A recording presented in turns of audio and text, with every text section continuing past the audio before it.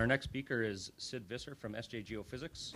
His talk is titled Volterra Borehole TDEM, Surface TDEM, and 3D-IP Test Surveys over the Lalor Deposit. Syd received his BSc from UBC. He started with Kaminko, and after a variety of events, he started SJ Geophysics. SJ Geophysics offers a wide variety of services throughout the world, including Kazakhstan, Ghana, Mongolia, and Mexico. And from what I understand, late December, he usually gives out presents to good girls and boys. Where is it? Is it on here? I think it's a PDF at the top. At the top? What do you say? 19 right there. Oh, I made a joke about Santa Claus. I said in December you give presents to girls and boys. Turn my beard for this.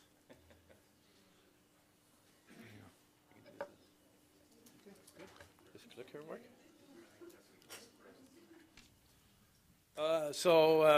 I'm having a little problem here. The same problem I have with most of my geophysical ideas is I don't use PowerPoint. I try and do something different, and I get the same remarks with my geophysics ideas as we've done it this way for 20 years. Why should we change?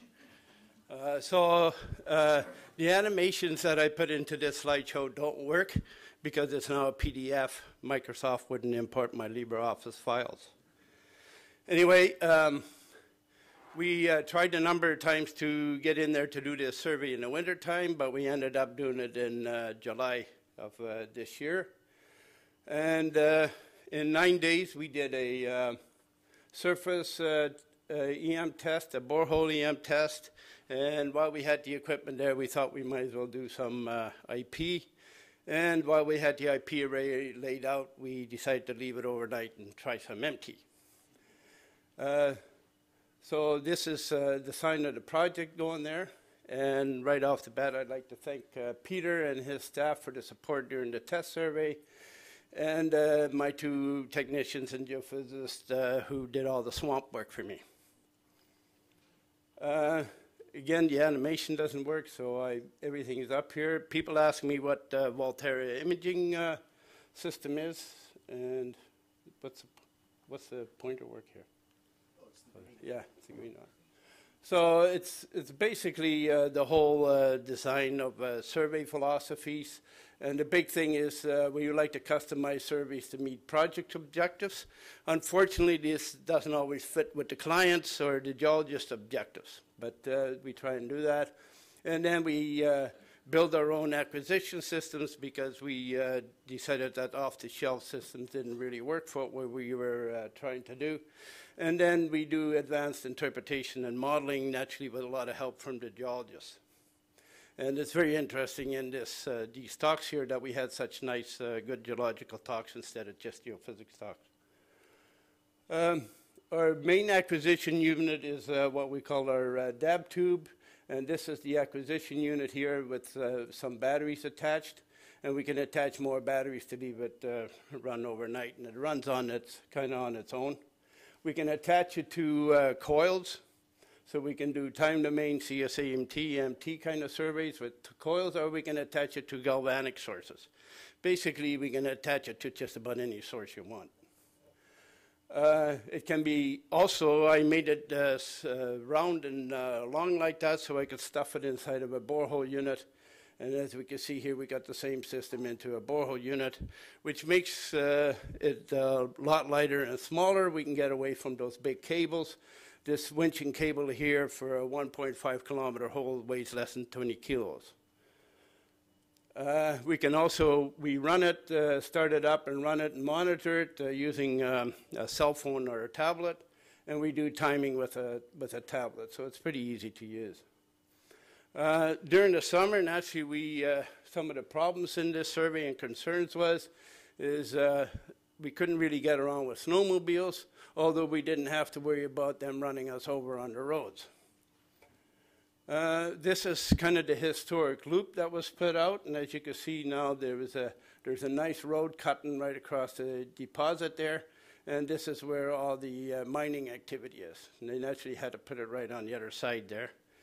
And on top of that, they put a nice power line through there too. So there's a power line now going right over top of the deposit, and it was very active when we were there. So I didn't really want to put the front of the loop so close to the power line to have it coupled with it. I don't know how well it was grounded. So we thought about putting a loop out like this. So you go around it, and that would couple well too, because it's dipping down this way, so the coupling would be extremely good that way. And the power line noise would be probably less. Unfortunately, these guys wouldn't let us go past, so we decided to do it the easy way and just put the wire underneath the power line on the road. Oh, just going back, this is the hole that Dave Cooper talked about the other day, this Dub 33. And that's the hole we surveyed also, and it was nice to see that the data looks similar. That's the first time I seen that result. So the other thing was, it was rumored that the amplitude of the results were very low, and there was a very weak response. So I looked at what we could do to help that. Well, one thing would be to make more sensitive data loggers, which I think we got under control. Better signal processing. Can always increase the signal processing, can get better. But I think we got a good handle on that. Then I decided to look at sensors. Longer stacking, and naturally what everybody loves is the bigger hammer. That's the way to go, you know. Get a bigger transmitter, we can see deeper. It's easy to sell too. So let's look at the coils. I think you've seen this picture before that Dennis showed, but he kind of concentrated on this really low frequency end. Well, we don't very often work there. We work kind of between 1 hertz and 10 kilohertz. This yellow line down here is the low temperature. This was done in Utah a couple years ago, these test surveys, so that's what this data is from. This low temperature yellow line is a low temperature squid. And as we can see, that's the low temperature. That's not the high temperature. The high temperature one sits up there more. As we can see, we can also buy coils that follow this same noise level right down to about 1 hertz. After that, maybe they get better. On the other extreme, we see the flux gate sensors, which at the higher frequencies are quite horrible. And in between, we have other coils. At the low end, though, the flux gates start getting closer to the other systems. So if you look at stacking, here's a quick example of stacking. If we take some synthetic signal with a bunch of noise on it, with no stacking, and if we stack that by 100 times for 10 times signal improvement, then if we look at what that happens to the signal of the magnetometers, it starts getting into the range of the coil. So we got to stack at least 100 times. If we stack it 10,000 times more, then we get right into where the coils are sitting. But then we quickly run into a time issue. If we look at this, if the signal of the noise, we wanted to improve it by about 4 times, that we usually look at a 1 minute reading, then we got to record for about 16 minutes. If we want to improve it by about 16 times, we're up to 256 minutes, and it quickly kind of disappears, where you better be looking at years. So then there's the bigger hammer approach. Well, that's an easy one. So let's say we have a 20 ohm loop, and say we're transmitting at a small 8 amps at 160 volts. It takes about a 1.2 kilowatt transmitter, which I can run with a little 2 kilowatt Honda, which I can easily lift onto the back of a truck and carry around. If we want to go 4 times that signal, then we're up into the 32 amp range. Then we got to have a 640 volt transmitter. And all of a sudden, our wattage for the transmitter goes up to a 20 kilowatt transmitter. And we need about a 30, 40 kilowatt generator to run that. A little bit more than I can lift into the back of a pickup. So I'm getting old and my back's getting weak, so I like the smaller ones. So we did a compromise. So we decided to go with a small transmitter, transmit about 8 amps. And we decided to go with multiple sensors, coils and magnetometers, and stack for about 15 minutes.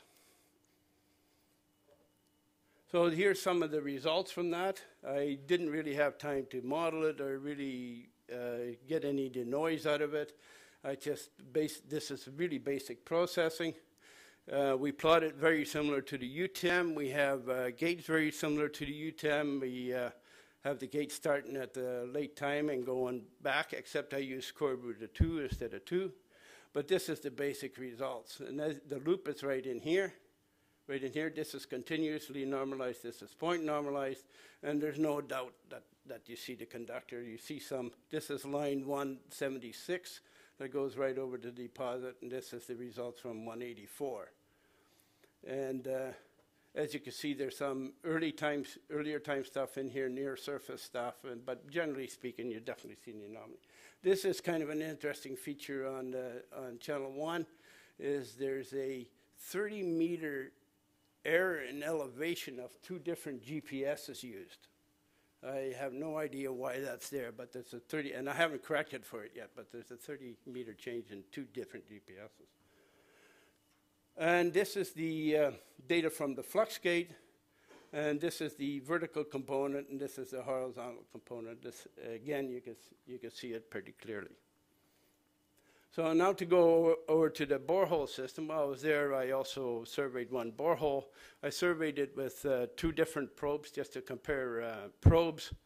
It takes me about 4 or 5 hours to survey a hole.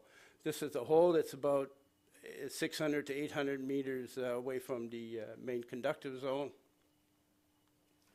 So just to explain my borehole system, we designed our own borehole system, again, because I got tired of the big heavy cables that we had to lug around and were hard to ship. So basically, I stuck our receiver into a borehole tube, 2 battery tubes, and we have a very sensitive B-field coil on one end, an axial coil to take axial measurements, and we stick the flux gate on the other end to get the cross components. It fits into this nice gun case that's 100 centimeters long. It weighs, the whole total weight is about 30 kilos, so you can take it as excess baggage on an airplane. We can also attach it with these extension rods onto a core tube head assembly, so we can actually stick it through the bottom of the rods and through a drill hole, and we can survey a live hole. The other thing we can do is we can, instead of the coils, we can attach an IP receiver cable and do downhole IP surveys, and we don't have the coupling problems with the cable going to the surface. So this is very portable. We took it into the hole on the back of this big boss, and if we wouldn't have done that, if we strip it right down, we could actually carry it into the hole. So this is Ryan putting the borehole probe together and sticking it down the hole. Again, you can see our winch and cable there. That's a 1.5 kilometer cable there, weighs about 20 kilos, the cable and winch.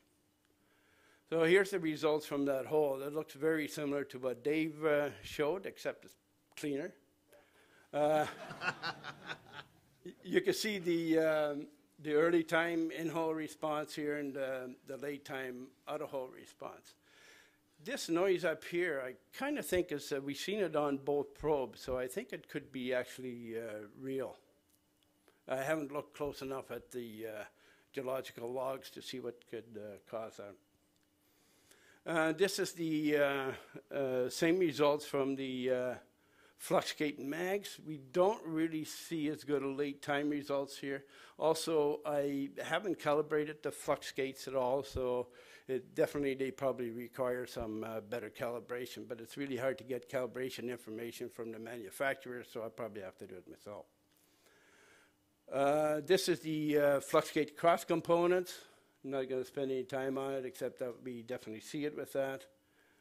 And just back a little bit, is the noise near surface here is because the hole is pretty vertical near surface, and we only use the accelerometers for correcting the rotation, so it's pretty hard to do when you've got a vertical hole. So we got to think up some other methods there. Again, comparison of the B-field coil and the mag is this late time response you see right in here doesn't really show up there, and one of the reasons for it could be is the noise. If you compare the noise to the of the B coil and the mags, you see that this spiky noise here in part of the survey, you're looking at about 0.02 picotesla noise. Really, really, really nice, clean data. Where with the fluxgate mags, you're looking at about 1 picotesla. So the anomaly was about 3 picotesla. So with the mags, you're getting close to being into the noise of the system. So with longer stacking, you could probably take that out a bit. But when you're down a borehole, it's kind of hard to stack longer. The other thing is to look at the raw data. You can really see the difference. What really surprised me is this is 1 kilometer down the borehole. And look at the power line noise that's still in at 1 kilometer down. That kind of surprised me when I looked at it. But you can see the, Okay, you can see so I'll quickly go through this. This is another thing. We could collect temperature, and we can also collect magnetometer data. So I don't think we really need squid magnetometers. We don't need a high power transmitters, and the flux gates are likely good as a second system for doing a survey, but not the initial one. Now to quickly go on to IP survey we did, this is the IP survey I had planned, where every one of these short lines would be a receiver dipole, and the red lines would be currents.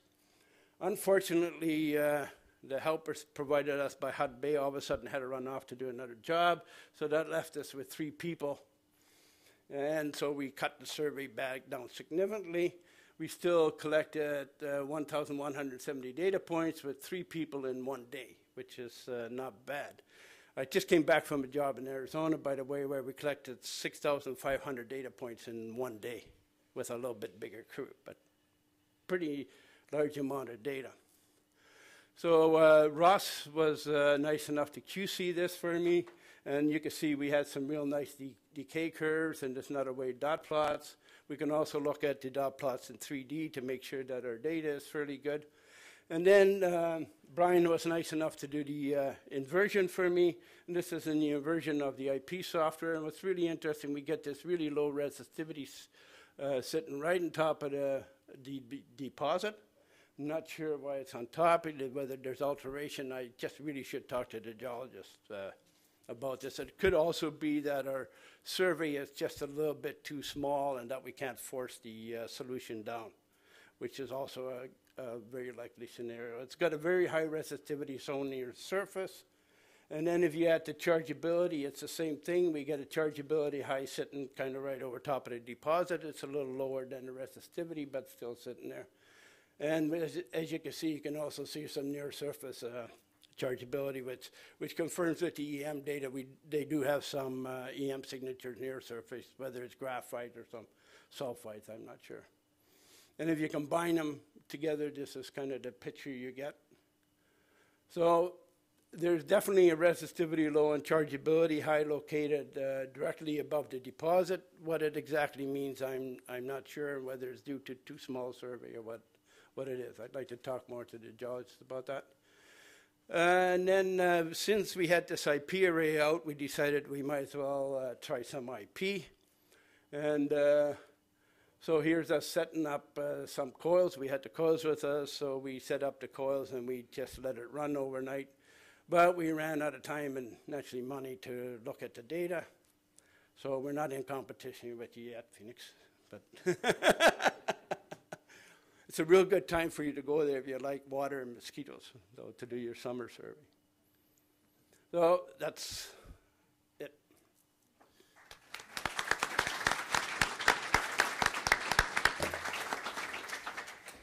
Questions?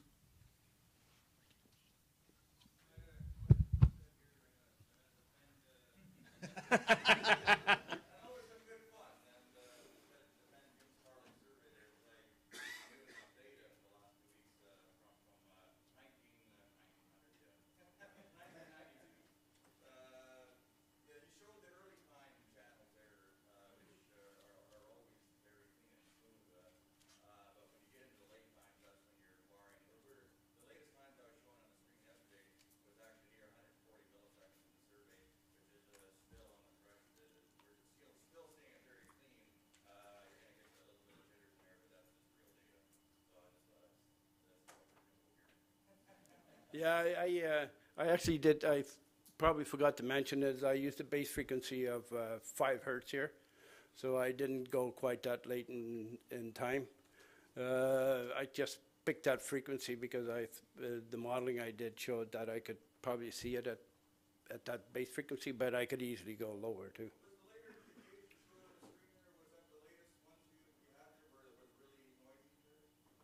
Pardon?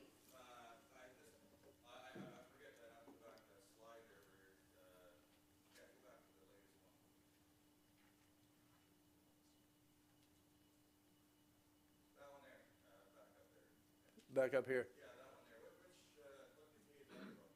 That's from the latest channel shown here.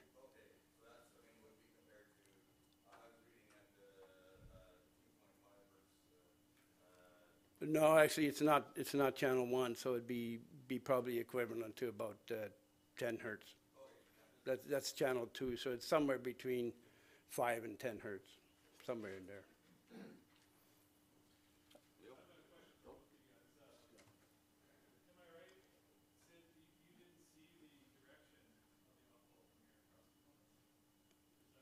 No, I didn't say that at all. No, I haven't interpreted the. Definitely, you can see the direction from the crossholes.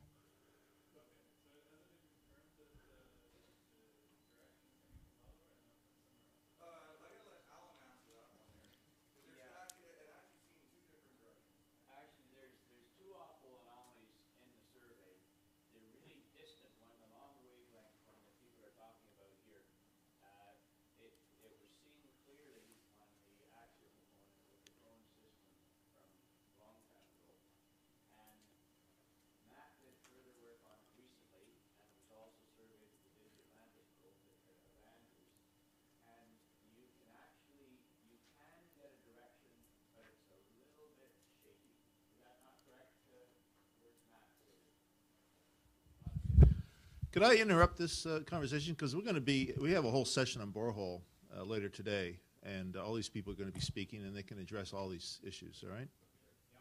Leo, you got a time? Yeah, question? Sure.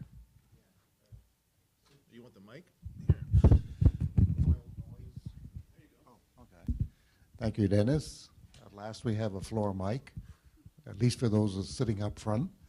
So, Sid, you showed a plot, a comparison of the noise of a bunch of different magnetic sensors, and you said that was done in Utah a couple of years ago, something like that? Yeah. What was the occasion of that, and is that publicly available? I don't know if it's publicly available. There was a consortium of companies and people that were involved in it. So we actually paid to have a group do this. And so I am not sure. The best person to talk to would be probably John Kingman. You know John Kingman? Yeah. Yeah, talk to John. He'll let you know. Yeah, interesting plot. Didn't have any Phoenix coils there. Was there any there? None shown, no. Well, you probably didn't pony up and send your coils. All right, Bob, thank you very much.